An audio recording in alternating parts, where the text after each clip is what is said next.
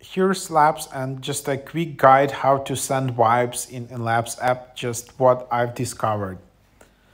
So yeah, Lapse app is a kind of combination of BeReal, Snapchat, Instagram, and some other apps, and they have this cool feature which is called Vibe. So to access Vibes, just tap on the profile in the bottom left, and then next to your photo you have like two vibe or whatever, how many vibes you have. Then you can just tap on it, and when you tap on it, that's from where you send it.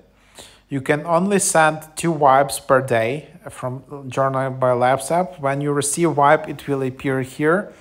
Everyone on Lapse gets 2 vibe a day to give out. So yeah, just send vibe, and then you can just tap send vibe, and then you can, I guess you can send vibes to friends. You will see suggested. So in the bottom you will see your friends, and then just tap again on the vibe icon in the bottom,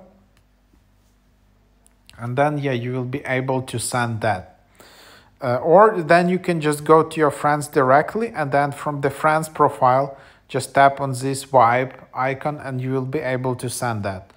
Then also, for example, I guess if you just go to any profile here, then you can just go through there, and then you can just tap vibe, and then you can also send vibe to that person as well. So yeah, that's what it is. That's also how you can send vibe to any other person. So it's just not that only you can send vibes to your friends. Nope, you can also send vibes to anyone here, like to some random people, and that's how you basically yeah, distinguish and just give some appreciation to people. And then in inbox, I guess that's where you can see activity, but I have no idea how to see who sent you vibes.